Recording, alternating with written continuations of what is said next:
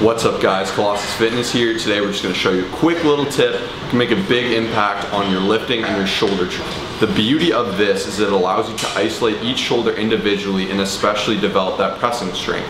I see a lot of people lopsided with their OHP. I see a lot of people having one significantly stronger arm and their shoulder press might look a little bit like that. If that's you, that's okay, because we have the answer. So today we're basically going to be going over a very simple exercise that can make a huge difference. So to perform the one arm shoulder press, all you gotta do is grab one dumbbell, put it up here. Now an important thing with where we are here is your positioning. When you're pressing, you shouldn't be out here. You're leaving your shoulder very strained and this isn't very natural. It should be padded here, just I'd say about 50 degrees, there's a good padding.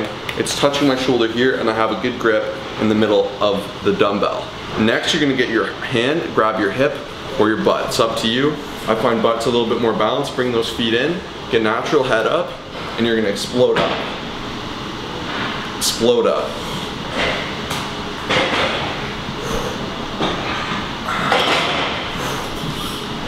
So you can see I'm getting good contraction. I can bring it down nice and low.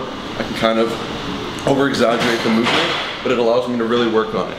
This is coming back from the old days, the strongman days. A lot of people would really work on their one arm lifts.